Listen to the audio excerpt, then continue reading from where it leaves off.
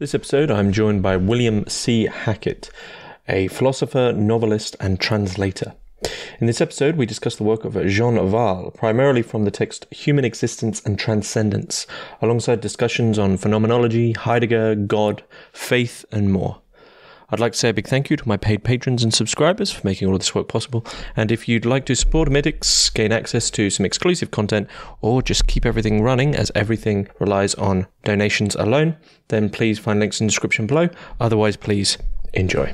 So, Chris Hackett, thanks very much for joining us on Hermitix podcast. My pleasure. We are going to be discussing the work of Jean Wahl. Primarily from I was primarily taking inspiration and influence from your translation of Human Existence. Translated name is Human Existence and Transcendence, which is part of the Thresholds in Philosophy and Theology series by University of Notre Dame Press. And the translation was published in 2016, I believe. So this originally, the original book by Jean Wahl himself is based off a 1937 lecture, which was extremely important, as you say, and we'll get to that. And then it was revised and sort of expanded upon in 1946. Correct. Yeah. Yep. So finally published then. Mm-hmm. So I'm sort of using this as a means to jump into the work of Jean Wahl generally. But before we do so, just Chris, tell us a little bit about yourself. Where your interest in Wahl came from and how this translation came about. Oh, very good. My interest in Wahl came from I was a doctoral student. And look, one of those, I had a doctoral supervisor who gave me three ideas. He gave me three ideas. He told me to think through my dissertation idea, obviously, in which I ended up writing it. But he also told me what you should do is go to France and do a book of interviews with French philosophers, which I ended up doing, called Quiet Powers of the Possible. It's a really, really fun project to work on.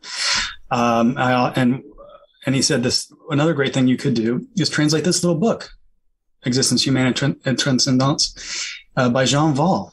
And I kind of kept that in my back pocket, moved to France and lived in Paris for several years. Well, not for several years, excuse me, as I was completing my dissertation, and did the book of interviews and didn't get around to translating this book by Jean Wahl for a couple of years. And it required going to his archives in Normandy and doing quite a bit of research there on his work. But when I did, I got really excited because I discovered this story, a year in his life of his trial under the German occupation and so on. And that's sort of a companion, in my mind, a companion to this translation really is the fiction project that I've begun with Outside the Gates. But as far as this book goes, it really was a nudge from my doctoral supervisor. And it was really a fantastic idea because it reintroduces really Jean Wahl to the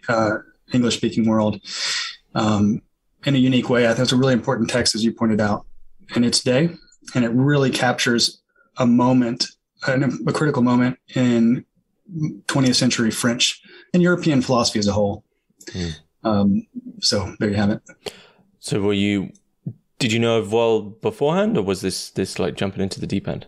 No, I did. He is someone who, when you think of French philosophy in the 20th century, his name is not first, at least to contemporaries. You have Emmanuel Levinas, or you have Jean-Paul Sartre or Camus or somebody like that. But Wahl was right there in the middle of them. He was Levinas's close friend and associate. Levinas claims that he owes everything to Wahl. Some of the fundamental insights in his own work derive from what Wahl was talking about right here in this book, Human Existence and Transcendence. So that's one of the that notes something very important about the book for modern contemporary French philosophy. He was at the center of Parisian intellectual life, academic life, not only as a philosopher but also as a poet. And that's before and after the war, before and after his exile to America. He sort of was at the center of things, influenced generations of students, including Deleuze. Jacques Derrida was his research assistant. There's a whole lot more to say about his influence on persons. He really was at the center of things for many decades there in Paris. So he's someone who is sort of being rediscovered, not only in France, but also in outside of France. New editions of his works are coming out in French. Things are being translated, including what I did, but also other things too are appearing, which is really exciting because he does have a contribution to make that's still live, I think. There's a few of these peculiar figures who are often, they've influenced seemingly everyone under the sun in terms of a certain event in philosophy, in the history of philosophy, and yet they themselves are often, we say, well, we have to understand this person's work to understand Deleuze or whoever it might be, or Levinas, but then we never really venture back to actually them themselves and see what's going on there. It's always interesting to see who makes the grade in terms of the canon. Often, and it's often for no discernible reason as well. Yeah, who's left out, right? And history's open, so people get Kierkegaard, for example, is a great example. Or this happens to artists all the time. They're unknown in their lifetime, and then they're discovered. This happened to Kierkegaard. He's discovered and becomes a really centerpiece of mid 19th, late 19th and 20th century intellectual culture, not only in Europe but also in Russia too. But and today, if you're an undergraduate finishing your degree and you haven't read and been transformed by Kierkegaard, there's something that we have to talk about. I mean, he's really an important person to read. And there's always the reverse instance, which probably interests me more, of people who in their day were on par with being a celebrity, and now we couldn't care less. I mean, exactly. It happens. We sort of care about Henri Bergson, but nowhere close to what he was in his day, right? So right. Yeah. That happens so often in France too, in particular, for whatever reason. Yeah. I mean, it's fast paced and they write so much. I mean, just can't keep up. Maybe that's why. But speaking of figures, of course, before we get into the philosophy of Wahl and a bit more on his life, I have to ask you the Hermitix question. You can place three thinkers, living or dead, into a room and listen in on the conversation. Jean Wahl is already sat there waiting for the three to enter. Who do you pick? I imagined this conversation happening in a classic philosophical way. Jean Wahl is sitting in his prison cell after being arrested at Santé prison in Paris, which is still an active prison, but that's the first place he went after his arrest by the Gestapo. And talk about existential moment. But he, I imagine him there and these figures showing up in his cell, kind of like Boethius with Lady Philosophy showing up in his prison cell. But I have three figures in mind, and I went around and around thinking about this. And the first figure I picked was Heraclitus. It's a pre-Socratic philosopher, active around 500 BC or so. And each one of these people I name there's going to be a reason why obviously they're there. I think they will help us understand Jean Wahl through the course of our conversation. But Heraclitus is famous for a lot of reasons, but he was called the Obscure or the Riddler, sort of the title that later philosophers gave him. They gave him a sort of superhero title. But he was from the royal family in Ephesus, which meant that he was a sort of an important figure. And but some of the things that he proposed, some of the ideas he proposed, one of the things that I would love to see him talk about with Jean Wahl was the fact that he perceived that when he looks out at the world, he sees contradictions and oppositions as sort of a fundamental aspect of existence, of experience, of the world's structure itself. So you only know what waking is by its opposite, by reference to his opposite. Plato makes much of this, but he saw that or you only know what darkness is by reference to light. If you didn't have the other, you wouldn't know what the one is. So everything is known by reference to what it's not. And he extrapolated that out as a sort of metaphysical. It's the core metaphysical feature of the cosmos is that of this tension of opposites. And part of Jean Wahl's philosophy, which he calls dialectic, we'll get into that term. It's a very important term in the tradition from Plato at least, is to perceive that structure of opposition and how opposites are actually required in order for one to be known and to exist. The other is also required. But dialectic means perceiving that connection and being able to see through that opposition to what's beyond it.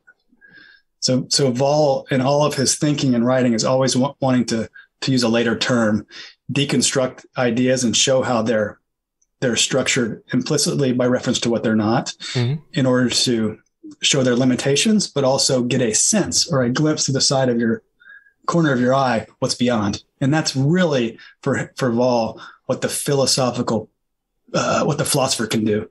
And that's there already at the beginning with Heraclitus. One thing before you go on, you almost deserve an award, I think, for introducing Heraclitus without mentioning the river. Yeah, right. Yeah, can never step into the same river twice. Everything flows. Everything's in movement. Yeah. He perceived change as the only unchanging thing in the universe is change. And how do you comprehend what's consistent there? And it's that structure. What's interesting as a second step to me about Heraclitus is that and I'm following Richard Seaford. I don't know if you've ever spoken with him or read his work. He's an English historian of philosophy. But he's famous for making these claims about money and how the invention of money in the middle of the first millennium BC or so, or whenever, created this capacity for abstraction that gives birth to philosophy. Anyway, it's an interesting thesis. It's really he's got a really fantastic book that I'm thinking about here. But he makes an argument in this book that Heraclitus, and this is where I think the challenge to Jean Wahl comes, and you're going to see this challenged in my second figure too, that I wanted to name. But the challenge is what Seaford sees in Heraclitus is that what he calls, and he sees this in a lot of pre-Socratics and post-Socratic, like Plato in particular, is what happens in their thought is not, what's the right word, disaffiliated with. It's not without the religious milieu of their day. So that philosophy is born as what he calls an interiorization of mystery cult. That Heraclitus, as a member of the royal family of Ephesus, had a role as a priest in the mystery cult in his hometown. And what he does in his writings is he wants to detach the knowledge that the mystery cults of their day in antiquity were all about entering into a relation with a god beyond death, gaining knowledge about how to navigate life beyond death in order to ensure for oneself a better outcome. So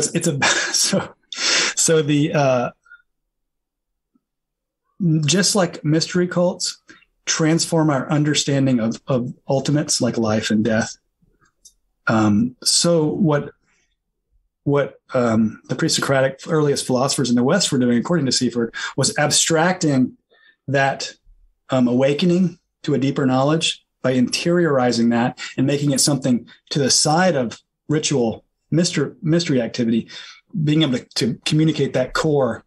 It's almost like a gnosis, communicate that core knowledge to their hearers. And that's why he's Riddler, the obscure. He's doing something like the religious mysteries, sort of pulling. You can see analogous things. Seaford makes much of this in India with the earliest Vedantic thinkers, with the Upanishads and things. They're detaching the knowledge from the ritual context. And sort of making so they can see through that to the highest. Anyway, I think that the more recent historical understandings of what philosophy is about could become very interesting in terms of a conversation with a Jean Wahl, who's very much a man of his day, and he understands philosophy in a certain distinction from the religious context. It's just born out of the way in which they thought about what these earliest philosophers were doing and about the character of philosophy as a whole, as a consequence. I think all of that would be a very fascinating conversation there in his cell in prison with Heraclitus. The second figure, if I can introduce the second figure, it's about 1,000 years later. So it's about 500 AD. these are all figures to me that I just adore and love, Heraclitus included, Jean Wahl included. But Pseudo-Dionysius the Areopagite, who, interesting. Yeah, is a figure who writes under the pen name of a character in the book of Acts, who's a convert to Christianity in Athens when he hears St. Paul's speech. Mm-hmm. And this guy takes the name of Dionysius the Areopagite. It's very clear that the author is actually probably from the 6th century, probably a Syrian monk, in fact. This is what the scholars tell us. Pseudo-Dionysius is a thinker who's deeply influenced by Neoplatonic philosophy. Jean Wahl himself, one of his earlier books was on as a sort of not a commentary exclusively, but a companion to Plato's dialogue, the Parmenides. Mm-hmm. That book is deeply informed by Neoplatonic interpretations of the text. Mm-hmm. So mm-hmm. Later, around the time, late antiquity interpretations of any specific Neoplatonists. So are we talking sort of like the original Neoplatonism of Porphyry and Plotinus, or are we talking Ficino, Renaissance? Yeah, with Pseudo-Dionysius, we're talking about. Of course. And with what Jean Wahl does actually is with. Well, Pseudo-Dionysius is deeply informed. He's almost cut and paste in a lot of ways from Proclus. Who was one of the heads of the Platonic Academy, deeply informed by the Iamblician interpretation. I know we're just throwing a lot at your audience here, but it's so fun. Why not? A specific interpretation of the great master, the great interpreter of Plato, Plotinus. Mm-hmm.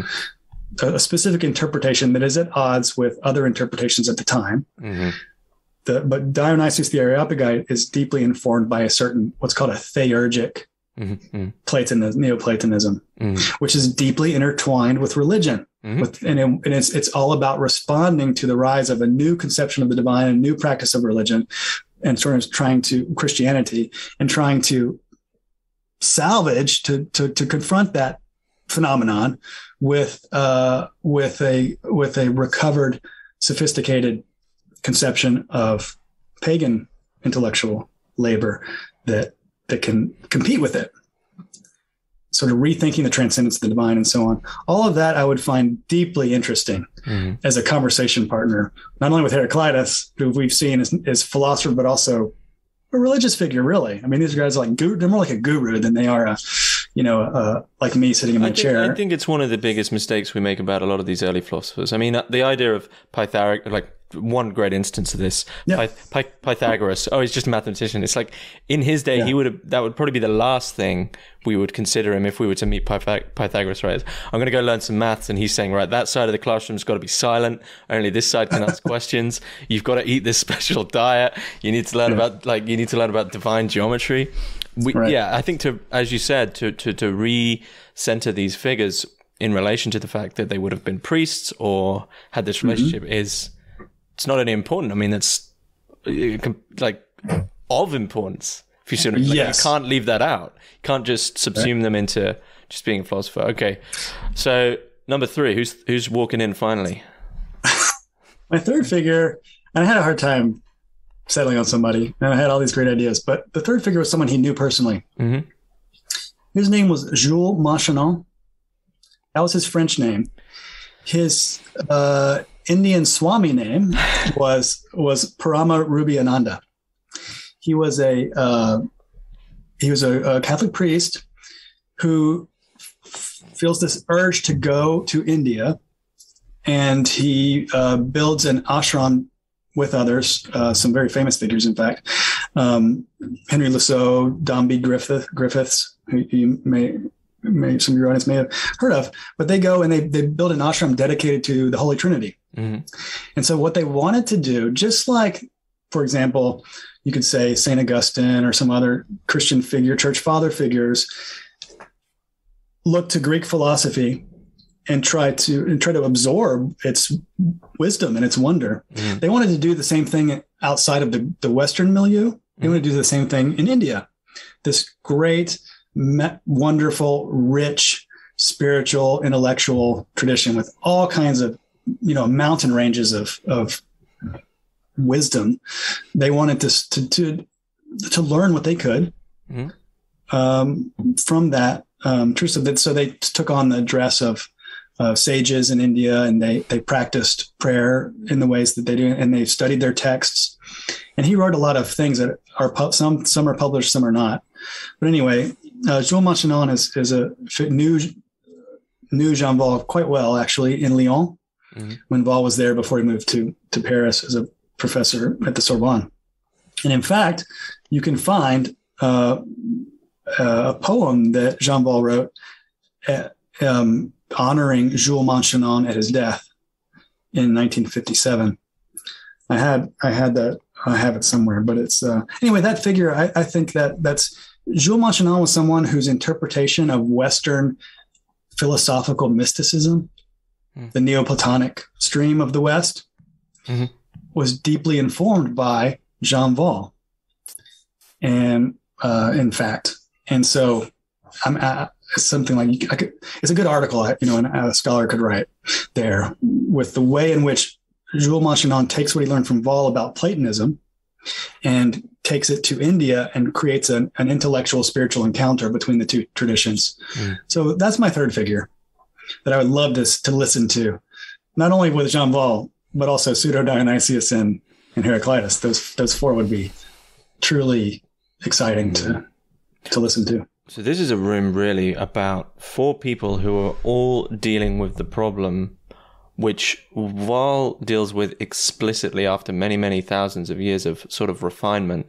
But ultimately, they're all dealing with, if we were to throw it all into a pot, you're dealing with the problem of the divine, the problem of transcendence, the problem of knowledge, and then from that you have subjectivity and objectivity, and what happens when the above and the below mix, and how, does one change, and does what happens to one of them when it comes into the other one, and does it then, if it is explained, become something altogether? Of course, they'll all be dealing with this in different ways, but that seems to be the thread of. It's almost like a Gnostic thread, to be honest. Yep. And remember, Gnostic is a word. Not to get too theological about everything, but it's fun. Is a word that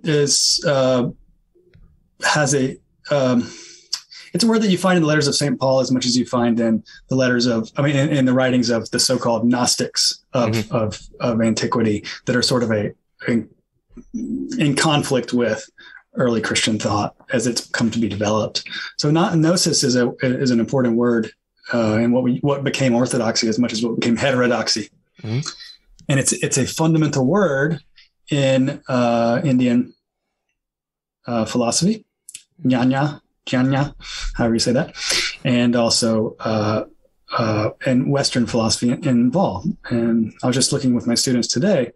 We were looking at Plato's Euthyphro, an early dialogue of Socratic dialogue, and the whole question about the question of the dialogue is, what is piety? What is it? What is eusebia? Because that's something that just holds together human relationships, but also human divine relationships, and it's what, for the ancient Greeks, is what makes our world function well. If humans properly reverence the gods, then they can live well. Well, Socrates comes along and sort of throws a wrench in the whole machine because he's not satisfied with the way that question has been answered, what piety is, and he centers it on knowledge, knowing what. In the dialogue, the debate is about knowing what the gods like or don't like. But for Socrates, the figure of Socrates represents this sort of revolution that happens in antiquity called philosophy that refigures fundamentally how the ancients thought about the divine. And it centers on knowledge. And what's our access? The divine has knowledge. Humans are ignorant. But how do we get access to that? We're mortal as opposed to the immortals. This is just speaking for the ancient Greeks. And one of the things about Socrates is that he knows he doesn't know, and that's the starting point and all that. But anyway, the question does center on a knowledge there in philosophy too. So I think you said it so well when you're talking all these things, as you put it, all these figures from such diverse places and times, they're asking and attempting to answer the same questions. These are sort of permanent. This is why philosophy is live, because they're asking and attempting to respond to the same darn questions. You know, that wherever humans are, these questions are. What does it mean to know? Do we know what's beyond and above? And the philosophical tradition has crystallized around a few key concepts, including gnosis, but also transcendence, and a whole cluster of other things, subject, object, and all that's involved. But Wahl is someone, I say all that just to as a preparation for our examination of Wahl, because he is someone for whom the entire Western tradition is at his fingertips. How so?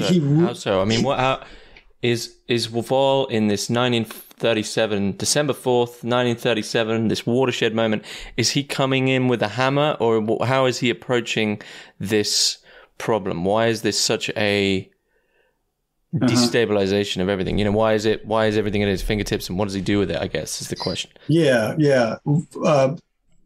Wahl is extremely well read in the history of philosophy. You don't see that on every page, but if you look at his magnum opus, which is called Traité de Métaphysique, it's like 700 pages. It is an incredible book. It is a tour de force in the history of Western philosophy. It is other things. He writes a book on Plato. He writes a book on, contemporary existentialism. The guy really, he writes a book on English language philosophy, pluralism, and William James and some English thinkers as a response to monism of that time. He writes important books on Hegel. Then he turns around and writes an important book on Kierkegaard. Mm-hmm. He's the first guy lecturing on Nietzsche at the Sorbonne. The guy is really a sophisticated thinker. With that sort of grip on the tradition and a lot of its breadth and all of its diversity and depth, he's able to bring that awareness, I suppose, to bear on this or that, the way in which this or that, the questions have been crystallized in his moment. Mm-hmm. Mm-hmm. And so that's why he's someone to listen. That's why he's a respected person to listen to among his contemporaries. We referred to Levinas, but Marcel, close friend of his, and all the others that are involved there. Wahl is someone who has their ear. They when he speaks, they're going to listen. Because they do anticipate that he's going to have something insightful to say. This was something, something that came through in the text and the other bits I read and about Wahl. I mean, just to bring in a metaphor from another French philosopher here, Michel Serres talks about if you were to map out time on a napkin and put all these different points in time, we could put Heraclitus, Pseudo-Dionysius, we could put all these people on a napkin, and if we folded it up, they would all be in the same point, because ultimately it's the same transcendental or immanent point. And Wahl seems to almost in a meta way understand that he's not just another point that's going to be folded in. He's marching to that point itself and saying, look, we need to unravel the question of these questions, because we've all been dealing with the same thing. Yeah, exactly. And he's someone who wants to, when he does pair an ancient philosopher with a contemporary philosopher, he's able to see, you can weigh things and measure things in a way that when you have that kind of range, you can see the limitations, and the way in which the answers are always fragmentary for Wahl. He's not a philosopher of the system. He's a philosopher of the fragment. Mm-hmm. And when you look at, the way Hegel answers things, and you set his great critic Kierkegaard beside that, you can see some limitations to Hegel. There's something that Kierkegaard says, that the human being who asks these questions that both Hegel and Kierkegaard are asking, what does it mean to know? What is the divine? What are we? How do we navigate an experience that's full of suffering and so on? These are all present in any philosophy that's of any value. For Wahl, Hegel's got these radical limits that Kierkegaard's going to expose. And that's one of the things he's always doing. Whatever he's looking at, he wants to find the contradictions, the limitations, and how each idea has to be sort of, you got to pull the floor out from under it in order for it to actually do the activity that it has to do, which is point beyond itself to the more. But there's a problem, I guess, that if we were to just crack open Wahl's sort of actual philosophy with a pretty heavy question for you there. I mean, you've spoken about the idea that he's asking questions to get beyond the questions we're asking. I mean, it's the question of how do we get beyond the question of transcendence? Or he's asking about getting beyond the beyond. Yeah, well, he wants to. Well, what I think he wants to do, he wants to persist in the paradox that he uncovers. He wants to persist at the aporia, the roadblock. He said that's the human place. Hegel claims this sort of absolute coincidence of knowledge with itself, that it is embodied in the human awakening to understanding itself as sort of this divine coming to awareness through it. You know, that's sort of the sort of story behind Hegel, that he's the myth behind the logic, not the logic, well, the logic itself, but also the logos of Hegel. Wahl doesn't want to, he's always talking about eclipsing transcendence in order to return to immanence with eyes that are sort of awakened in wonder at how perplexing everything is and that's a wonder filled. So he wants to recover in a way. He never says this I've never seen this in what I've read, but he wants to recover that sort of primitive, not primitive in a negative sense, that original moment of awakening to wonder that is the sort of the beginning of philosophy, as the ancients say. And it's all about tarrying there. That's the human place. That's where you find what the ancients called eudaimonia, or happiness. So he's really, in a way, kind of, he's trying to recover the sort of what philosophy has always been. And he doesn't want to he wants to uncover the questions, but never propose definitive answers. That's Wahl's place. You can raise questions about that, but he thinks that is what philosophy is. So, I mean, just to go back to, our riverman, Heraclitus, the Riddler, would Wahl see it that some people, they walk through the river, they step in the river, and then they get on the other bank, and they're like, right, I need to make a system to work out what just happened. Whereas Wahl might step into it and then just like lay down. Yeah, he probably wants you to, just lay down and float down the river and enjoy that. I mean, that's the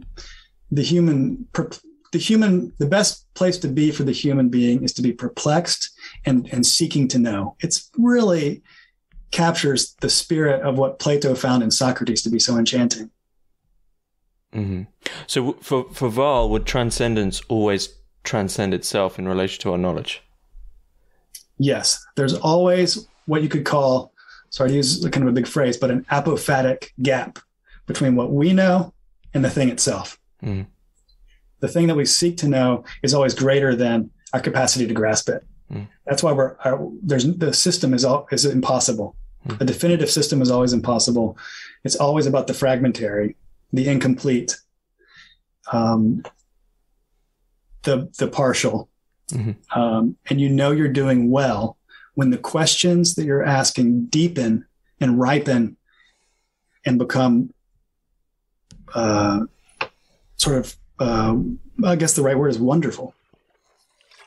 That's Wahl's. I think that's, if I'm trying to articulate the sort of spirit of Wahl's thought, I think that's, and himself as a philosopher, I think we're getting close to that. So the question itself doesn't remain this sort of systematic panic to try and find, like, I can't find the answer, and you ignore everything because your teleology is, well, you have this teleology and it's almost like in chains, but the question itself becomes the philosophy. I don't know. So it's difficult it's quite intuitive. Yeah. No, he does. He says he wants to return to, he thinks what you do with reason, reason is always responding to something outside of itself. And it's always terminating in its activity of trying to understand what he calls the dialectic. and reaching this point of aporia and perplexity and confusion, it terminates with something beyond itself. And that is not something for Wahl that's necessarily, that's a multiple endpoint. It's right to end towards pointing towards the divine in sometimes. It's right to have a more chthonic or affective sort of termination to our questions. He often talks about feeling. The feeling of transcendence precedes, which the poets capture, precedes and sets the seeds for an intellectual conception of transcendence. And he always wants to return to that feeling enriched by reason. That's sort of the task of reason. So he wants to, when he talks about returning to immanence, he wants to return to this sort of childlike sense of fullness that the world offers. He strikes me as someone who was maybe like an agnostic 1 week a month or something, or was he completely atheist, or what was it? No, he is a very interesting figure in this regard. He really, really is. He's sort of secular Jew, not less, more or less a non-practicing Jew. During his prison term, he was enchanted by the figure of the suffering Christ. The powerless God, he called it. A lot of the poetry he wrote in prison and in the camp, which followed prison for him, and then he escaped eventually. Mm-hmm. A lot of the poetry he wrote was about this figure of Christ who is sort of the infinitely powerless God. God who is beside him and suffering with him. He married a Catholic. Their kids were raised Catholic. He never. There's some really great poems and comments that he has, even later ones when he's old, in which he says things like, the task of the philosopher is not to provide definitive answers to the problem of the mystics or the problem of transcendence. He'll say things like, I'm a what did he call himself? A non-unified Jew. He thinks of himself as both Greek and Jew. He thinks of himself as open to what Christianity has to say, but also someone who remains at the sort of in limbo, as it were. Mm-hmm. That was sort of his vocation, in a sense, that he felt was his own. He, at one point in later writings, he says something. What is required is an agnostic mysticism. And so, I think one of his hero Kierkegaard would want to critique that. Mm-hmm. You're mortal. You're going to run out of time. Mm-hmm. It's all about deciding. That kind of response would be something that Kierkegaard might say to him. But for him, it was the most authentic way to live is, and the way to be the closest to God is to be aware of the limitations of our human perspective and the transcendence of the divine beyond our sort of capturing. So what might Wahl say about a leap of faith in that Kierkegaardian sense? Would he say, once you've done that, well, then you've got to keep leaping? Yeah. He might say that. He's really close friends with Emmanuel Levinas, sort of a devout Jewish figure. He's very close friends with Gabriel Marcel, who's a Christian, a devout Christian figure. Wahl is always very open to what religion has to say, but there's something about his self-understanding in which it's not his place to determine that for some reason. That's just where he ends up. And that's as far as I can kind of get into his psyche there, or his perspective, but it's something about what he calls the philosopher's way. That was his first book in English, called The Philosopher's Way. It's the philosopher's way is to tarry in the perplexity. And that's, he thinks that's the best way to honor divine transcendence, even, and to honor the mystery of existence too. So the leap of faith for him, he does ask questions like, well, is there a way to, he didn't say it in these terms, but is there a way to secularize Kierkegaard? He to take what he has to say. That's not. Can you be a Kierkegaardian and not be a Christian? You know, that's one of the questions that he asks there in 1937, which sparked a lot of debate. I was about to ask. I mean, this philosophy, which is fragmented and actually seemingly oddly simple in a way. Yeah. Why was this such a watershed moment, as you describe it, in 1937? I mean, was it a long lecture in 37, or was it just a single lecture and everyone went, okay, something's changed? I mean, what did it really change for these people who then took it? Well, we're at the cusp of we're in 37. So it's an really intense time, and things get really intense in Paris shortly thereafter. You have the beginning, one of the fundamental, most important movements in French philosophy after the war is existentialism. Mm-hmm. This is right there before the war, and they're asking the questions. Kierkegaard is sort of rediscovered. He's one of the main guys through whom this Kierkegaard comes. He's setting the stage for, you could put it this way, for the philosophy of existentialism after the war. And he's there in the midst of all that, asking those questions. What is existentialism? What does existence mean? What is this sort of profound trend or movement in philosophy that we're kind of all sharing in? And so they're all getting a sense of that around this time. So that's why it's an important. So he's asking those questions we talked about Kierkegaard, his significance. Do you have to think of divine transcendence and faith to be a true existentialist, or can you be someone who doesn't possess that? So that's one thing. So it's the existential question. The other major philosophy that bursts on the scene in the late 1920s in Germany, 1927, and then bursts on the scene in Paris is Heidegger. Mm-hmm. And Wahl is there at the beginning too. He's reading Heidegger with his students in the late 1920s. Wow. He's very early, even when he loses his job because he's Jewish for the Vichy statutes against the Jews. As a professor at the Sorbonne, you're an employee of the state.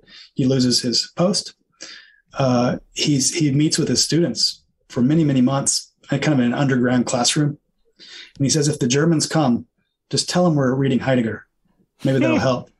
Because he knew that Heidegger was such a darling of the Nazi party before. And he said it couldn't hurt to tell them they were reading a German philosopher who was a significant to, at least at one time, to the regime in Germany.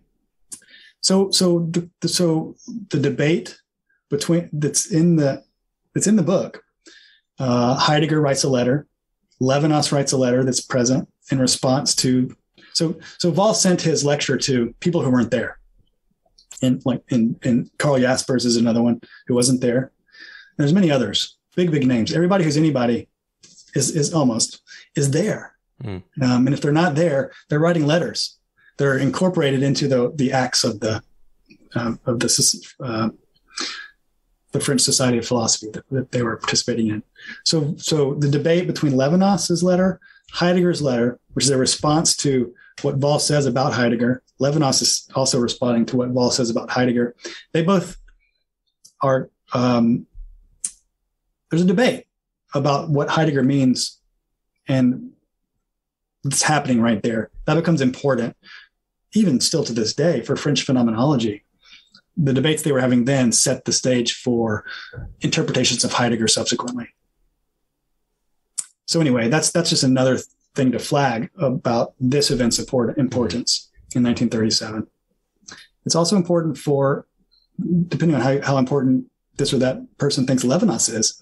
It's the first place where Levinas uses the concept of the other, which becomes so important in Levinas's philosophy later, totality and infinity and so on.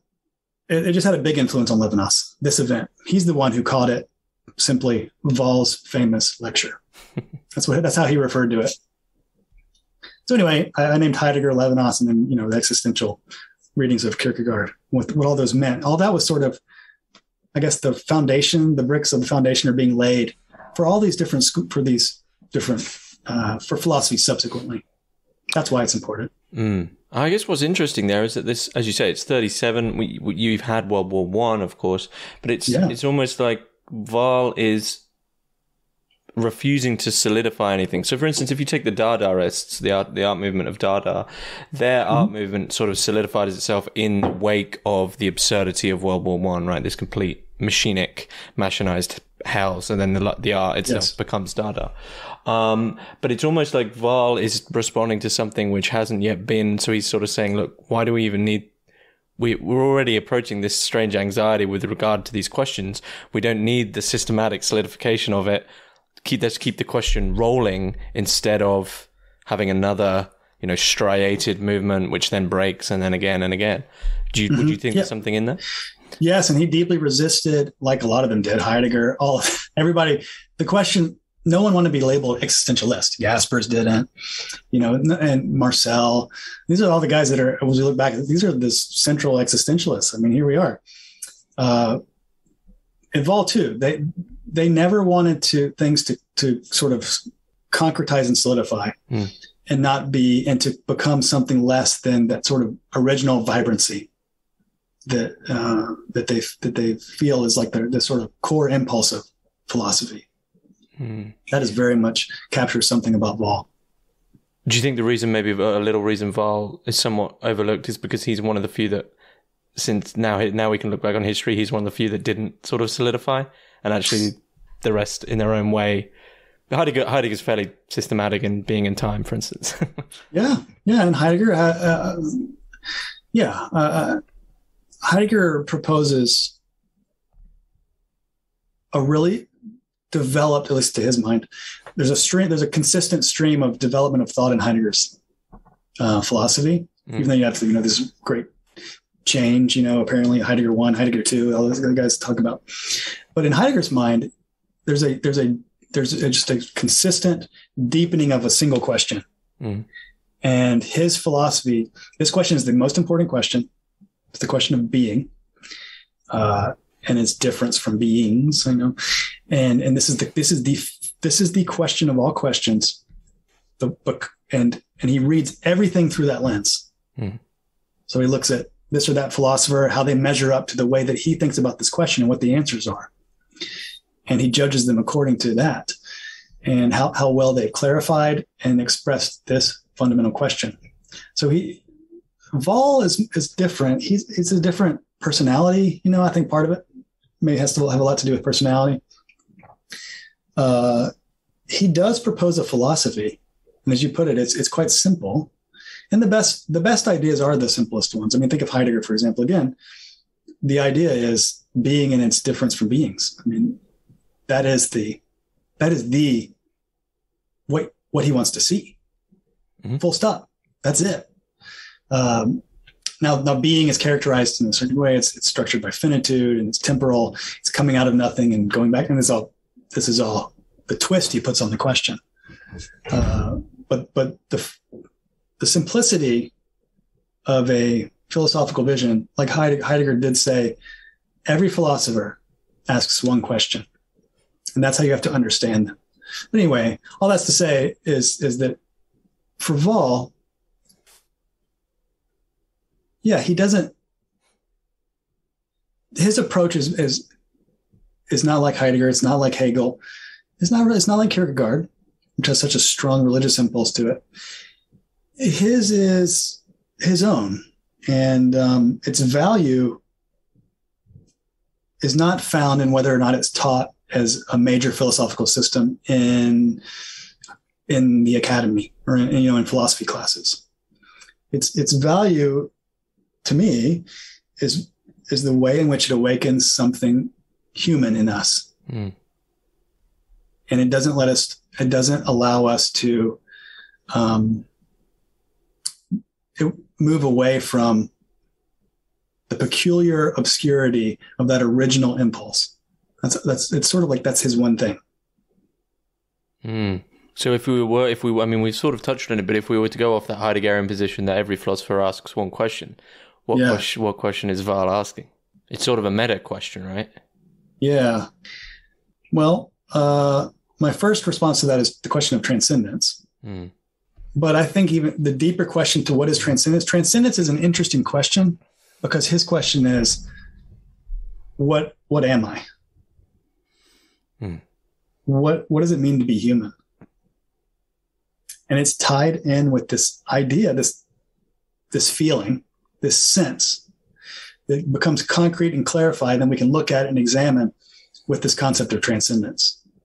But he doesn't want to stop there. He wants it to point us back to this sense of, I'm a mystery to myself.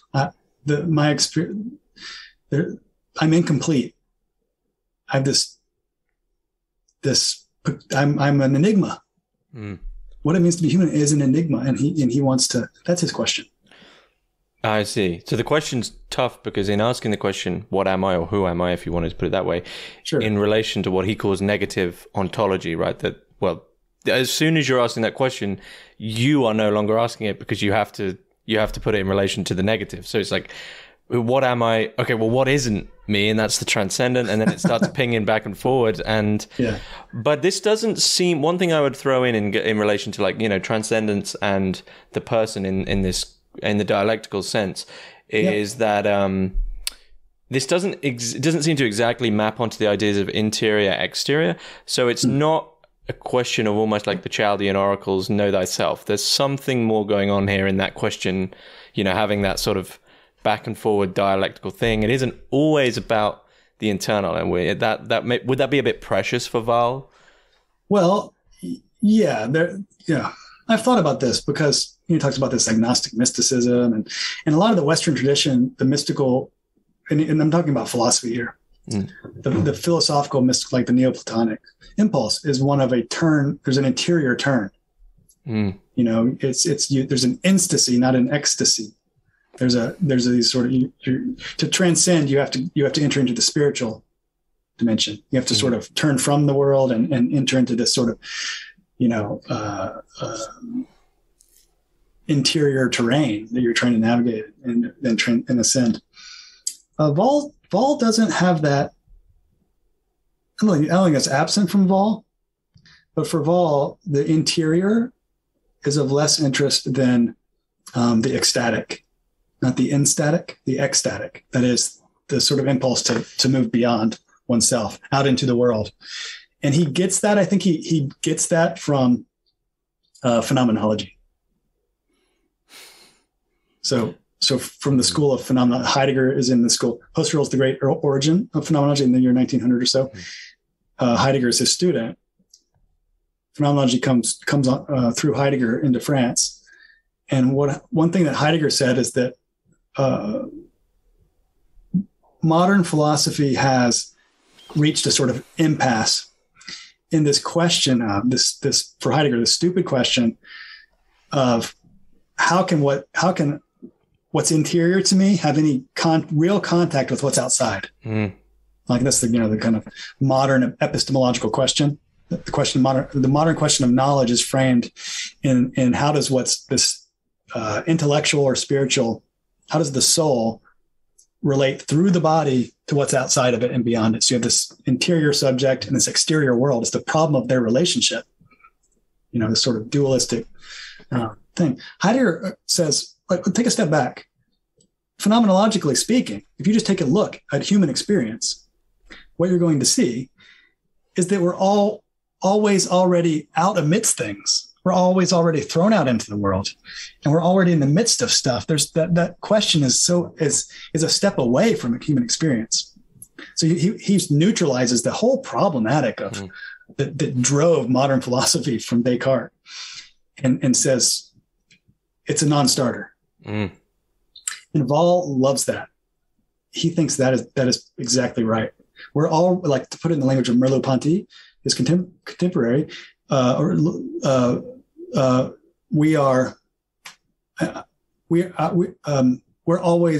intertwined with the world. The self is already intertwined with the outside. So we're interlaced. The interior is already exterior, and the exterior is already interior. And that's a faithful description of what it means of our relationship to the world. We're already out in it. and engaged with it. So, I mean, that's really interesting. There's a fantastic book by Ed Baring, Converts to the Real, on the history of phenomenology, sort of focusing on the fact that sort of what's been canonized with Heidegger is generally you have Husserl, the master, the frustrating master, we should say, when we come to read him, and then one way you have Heidegger, which is sometimes now Husserl is degraded, demoted to a footnote to Heidegger. Sometimes, that's what, yeah. And this is emphatically atheistic at times, right? God is subsumed. I think in terms of atheism, Heidegger is almost better than Nietzsche in almost, developing what's going on there. I would love to hear you say that. on the other side of things, you have the overlooked thinkers in a way that was sort of, I guess, not pushed aside, there's reasons things get ignored, but most famously you have someone like Edith Stein and these people who actually come to phenomenology and from phenomenology, instead of going, this leads us away from God, or God is no longer real, or whatever, we have the material phenomena. This actually leads people closer to God. Now, the peculiar thing is here that Wahl's trajectory from phenomenology actually seems to be a middle position. Yeah, that's an interesting point. Yeah, that's right. Yeah, one of his tasks is he always wants to keep the sort of pathways open. In a lot of ways, he's like Heidegger. Heidegger's great critique of Christianity or of theology was that it sort of answers the questions that shouldn't be answered. It's always coming too early with sort of definitive answers to absolute questions. That was his great sort of criticism of Christian theology, I suppose. Wahl is like that in a sense. He does want this, what he called agnostic mysticism. And in a way, that just repeats the Neoplatonic. The absolute is unknown. It's unknowable. And the whole Neoplatonic trajectory is sort of to preserve and to promote a language that does justice to the transcendent of the ultimate divine, the one, as Plotinus called it, sort of the ultimate condition that informs everything but can never be captured. Wahl, so he's like Heidegger, but he's also more like, I think, Plotinus. Not that he's a Neoplatonist, but I think that urge to that apophatic urge runs very strongly in Jean Wahl's thought. I mean, in relation to placing him, more firmly in the Neoplatonic tradition, do you think he has his own version of asceticism? Or, perhaps not in their very, the physical, like fasting and self-flagellation or anything like that, but a relationship with the world, which is one which is casting it off. I think I was just thinking about the sufferings that marked his life in that year of trial that he had. Those were places that deeply informed his reflections. And he was always, all of that suffering and all of that, the terrible things that he endured. And one of the things he wrote, he had a canteen, and he scratched into this canteen when he was in the camp. Despite yourself, you live. It's from the Talmud. He scratched it in Hebrew letters. Despite yourself, you live. Why is he's not in control of this experience. He could be the one who's killed tomorrow, and all of us are that way. It's something that names the human experience. It describes it faithfully to say, despite yourself, you're alive. No one asked you. You're thrown into the world. You're here at this moment. This person's not anymore. How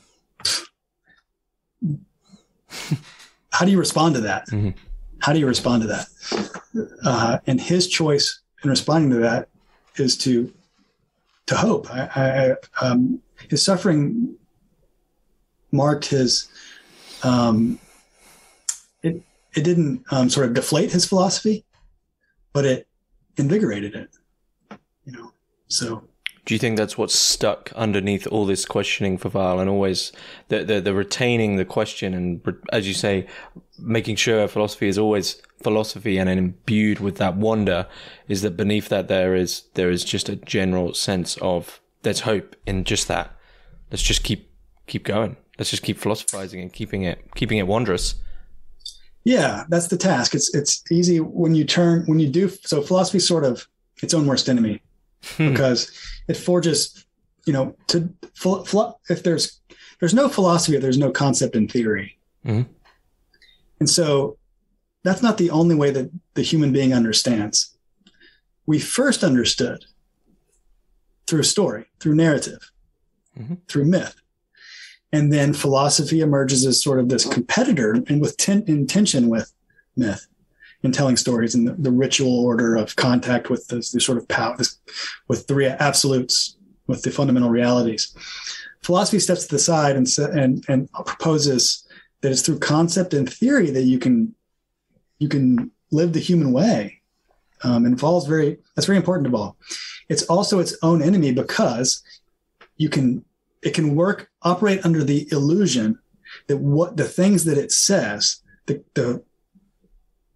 concepts that it forms, the systems that it forms, the ideas that it have, to which refer to ultimate realities, to refer to reality, you can mistake the ideas for the thing itself. Mm. You can lose focus. You're meant to transcend those things to the realities. They're like names. Just to go back to the figure of Pseudo-Dionysus, who talks about divine names. These things are ways of naming the real. And they have some contact with it, we hope. And if they lend insight into our experience, they do.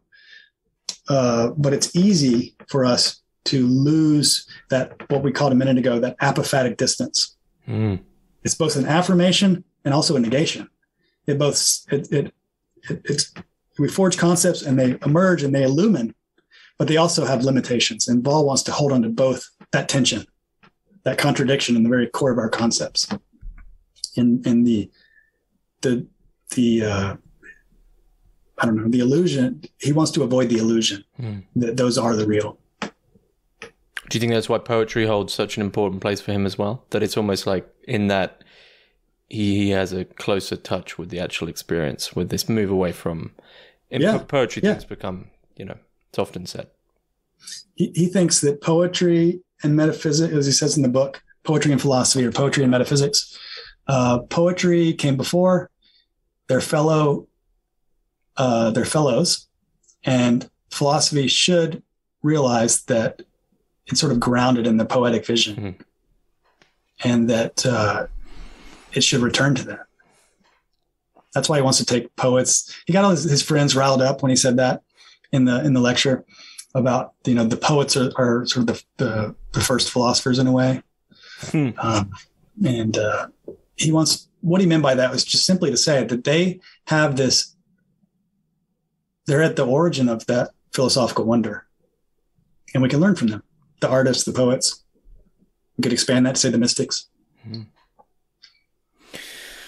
Well, we've managed to cover some fairly abstract ground. I mean, is there anything you'd like to add in about Wahl that you feel is key? I mean, of course, we've touched mostly on his work on transcendence and human existence here. But is there anything you'd like to add in that you feel would be key? I think if I had to add something, it could be worth talking about how he thinks about the concept of transcendence, given its importance, mm-hmm. to his thought. Oh. Yeah. Why not? Yeah. I mean, it's such a tough question, though. Yeah. For him, one of the things that he wants to do with the concept, mm-hmm. he thinks that the tradition, as he's received it from before through the Middle Ages, has given a sort of exclusive primacy in the idea of transcendence to the divine, mm-hmm. as the monotheistic divine. Mm. And he thinks, well, what phenomenology does is say that so there you have this transcendence of height, this transcendence of using the image of height, of distance, and qualitative magnitude, if you can use that language. I don't know if that works. The above sort of thing. Yeah. You also, he wants to say, he calls that transcendence. Mm-hmm. You also have a pluralization of the idea involved. Mm-hmm. You also have a transcendence of depth, which it's worth thinking about. You have that's what he calls transcendence. Mm-hmm. For him, that's sort of the affective, the animal dimension has become so important, actually, in contemporary French philosophy, this idea of the animal, the animality of ourselves. There's that aspect that's sort of like my animal body is what creates the conditions for me to philosophize. What's the, how does it do that? And so on. There's this idea of transcendence, the transcendence of intensity, the qualitative, affective feeling, that dimension. I get the sense that this isn't like an unconscious. This isn't a psychology thing. Yeah, well, I mean, I think he could probably allow that idea of Freud to say something valid about. It's something that's beyond our awareness. So in that sense, it's a transcendence. Yeah, he would accept that as that's something that's something valuable to this idea. Okay, so he's just pluralized it in two directions, so to speak. He also, there's a third, what he calls somewhere flat transcendence. You could even call it horizontal, not vertical, that goes up and down, but also transcendence that goes horizontal. It's the phenomenological transcendence of Heidegger, for which what transcends us is the things that we're striving for, the things out in the world. It's sort of like a banal transcendence, phenomenological transcendence. We're always aspiring. In Heidegger, in the early Heidegger, we have these projects that's how we normally interact with the world. They become useful tools for the projects that we're trying to accomplish and realize. And what looms over all of this for Heidegger, which we are always trying to avoid, is our mortality and finitude. That's what truly transcends us for Heidegger is nothing. being unto death, right? Yeah. Being towards death, exactly. Death, yeah. And you have to reconcile with that. That's what it means to be human for Heidegger. So you have he thinks that kind of flat horizontal transcendence is actually that's valid. That enriches the concept. It thickens the idea of transcendence. Another thing that he does, which is really great because this is where the core of his criticism of Heidegger. It's really great. He says transcendence in all these plural ways that he's just named has a twofold tension within itself. You can find it in each one of those places. Height, depth, and flat transcendence. You have transcendence of what he calls movement, transcending. It's that ecstatic character of the human being. We're always out into the world. We're always in movement beyond ourselves, and that's what we are. That's that kind of paradoxical picture of the human that's at the core of Heideggerian phenomenology. You have transcendence of movement. You also, but that's not all it is. You have to be moving to something. And he calls that transcendence of term or of end or of goal, the thing that's striving for. And you can't collapse those two. And there's a criticism of Heidegger because the term is what motivates the movement in the first place, like a telos or a purpose. And if you take away, like Heidegger wants to, in a metaphysical sense, the reality that transcends, the movement's going to collapse. Okay, so this is why he wants to keep the place open for religious transcendence, as he discovered it in Kierkegaard, because he thinks on the one hand you have to have a clear enough picture of the goal or the ultimate good or ultimate beatitude or the thing that motivates action behind everything. This is in Plato. This is in Aristotle. This is in Thomas Aquinas and Augustine. This is the tradition's way of thinking about understanding the activity of human thought and the activity of human practical activity. Behind it all is a quest to know the definitive truth and to be enraptured by the ultimate good. Right? But if you condense that term of transcendence that you're striving to too concretely, the movement's gonna, you've created, in religious terms, you created an idol. And that's not worth pursuing, you know? So he wants to keep this tension inherent within you. You have to have a transcendent term, but it has to be, that apophatic distance can never be collapsed. So in a sense, that's a nod to the way the classical tradition in the West has always thought about divine transcendence.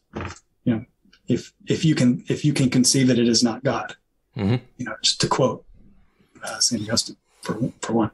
You know, so anyway, and you see how Wahl is always trying to keep the paths open. Yeah, and that's he manages to do it in a way which isn't sort of like anxiety inducing. Like he's quite a relaxed thinker about this. He doesn't seem stressed about the fact that he might at some point fall into something. I don't know. And that comes through in his style as well. Exactly. He's a laid back thinker. I don't know. It comes across that way. Yeah. I love that. And if you see the cover of Human Existence and Transcendence, there's a picture of Wahl on the side of a mountain, and he's just relaxed.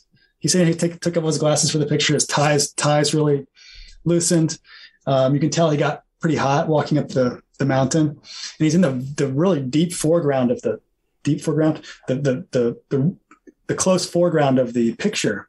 And behind him, you see the hill he's on. And it's sort of like a foothill. And there's this tiny little trail that kind of goes, and you follow the trail with your eye. And then looming above is this huge, it breaks the frame of the picture, is this huge, you know, Swiss mountain. That's where he is in the Dolomites. But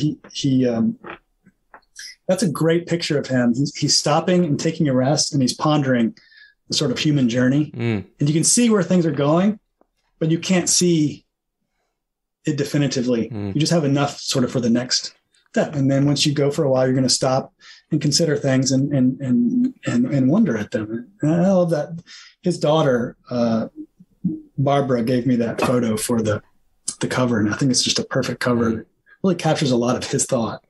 It's an interesting sort of metaphorical exercise as well, to ask what would other philosophers do in that metaphorical scene. Most of them would probably start sprinting down the path, right?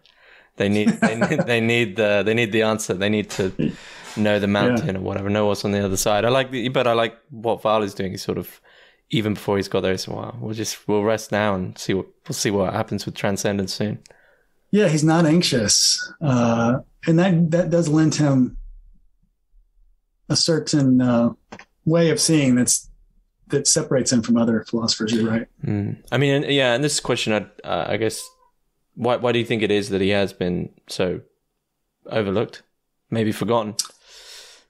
I think other figures that he interacted with, that he influenced and worked with, they're just, you know, they banged the drums the loudest, you know. Heidegger is he's the loudest guy in the room, you know, when he's talking. So everything else is just idle chatter. What I have to say is this is the real deal. You know, you have to change his voice and talk like that. You know, this is the significant thing. You know, Derrida with the sort of the pyrotechnics of Derrida are so tremendous. Heidegger's the same. You know, Levinas is just so heavy. I mean, it's just so heavy and rich. He has a lighter touch, and he's, I think it's one of the reasons that he's overlooked. You know, the future will tell. I think that, and who knows, maybe this is his proper place. That's not the canon, as it so to speak, is always being written, and the past is always recovered in interesting ways for the next generation. So at the very least, Wahl is someone worth pondering the fundamental questions with. Because because he can give you a sense of that wonder that he wants to communicate, that poetic wonder at the sort of core of philosophical questioning. But also he's going to, pull the rug out from under you if you need that. Your ideas are always partial, fragmentary, and they don't see the whole. Where would you advise people to begin with his work? Well, besides my own writings, I would say I think it is. I think I would say Human Existence and Transcendence with your with the edits. It is. I mean, I imagine it probably would be a place that a lot of people would recommend anyway, because it is that watershed moment, and it's not. It's pretty accessible. Even Wahl's own work is pretty accessible in it. It is. I mean, it's in some ways it's a challenging text. It's sort of unfinished, and it's incomplete. That does characterize his philosophy, his approach. But at the same time, what? It sort of has to be if he said I've finished it, you'd be like, whoa, I'm a bit suspicious. Yeah, exactly. There's a great collection called Transcendence in the Concrete that came out a few months after Human Existence and Transcendence. It's a collection of his writings. In that collection, if I was going to point to one, it's called the selected writings of Jean Wahl. That's not the one. Or is it? Well, there's an essay, a chapter. It's a really great chapter. He wrote it later in life. It's full of his poetry and has some of his musings on God, and it's about the ways in which he thinks a lot of the core philosophical ideas need to be rethought today. It's the chapter called Experience and Transcendence, or I love this, An Ontological Journey. It's a great chapter to read from Transcendence in the Concrete, that collection by Schrift and Moore. They did such a great job with that. So that's a good place to start too. Okay. Finally, there is in English a very small book of poems of his translated into English. It's very hard to find, but it's poems that he wrote. It's poems that he wrote in the prison and in the camp.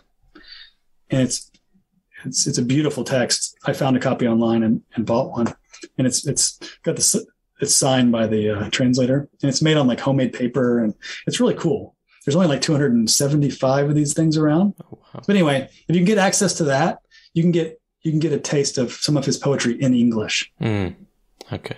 And with the way that he thinks about poetry and its relationship to philosophy, that's worth looking at in terms of trying to understand Wahl. Okay. Yep. Are you still now doing work on Wahl, or are you working on something else? Oh, yeah. I since I've taken a big narrative turn in my work. A few years ago, I started writing this novel on Wahl. It was published, last year, into 2021. I've written the prequel to that novel, and also I'm 3/4 of the way through the sequel.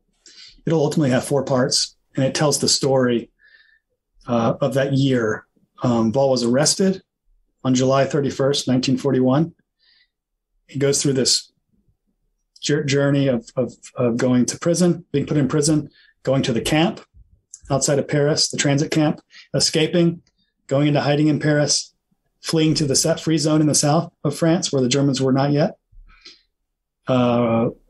leaving France altogether. He saw the writing on the wall. The Germans are going to take over France. They're after him anyway. He was a public enemy. He was supposed to be shot on sight if they caught him.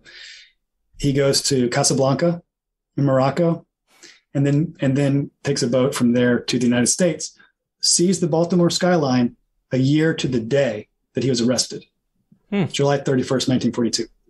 So I've been working on that project.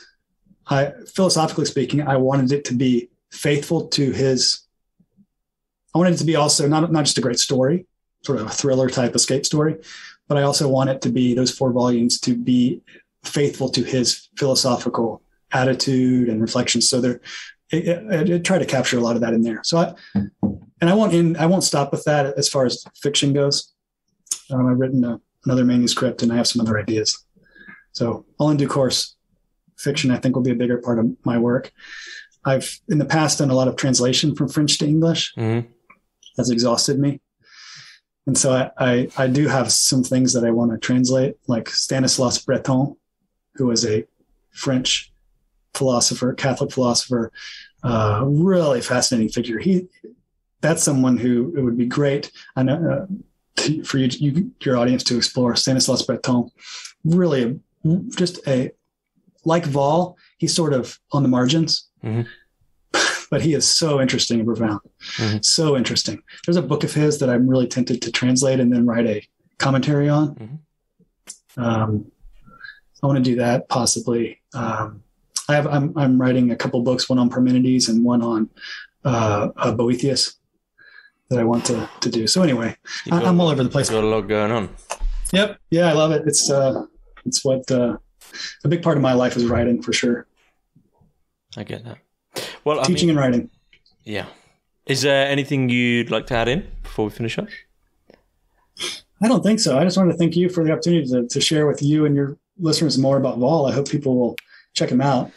Yeah, I'll be sure to put the links for your work on Wahl in the description below. I'm sure the publisher says University of Notre Dame Press for the book we've primarily been talking about. They probably appreciate buying it from that website. But it can all be found. I'll put the links in the description below. But other than that, Chris Hackett, thanks very much. James, my pleasure.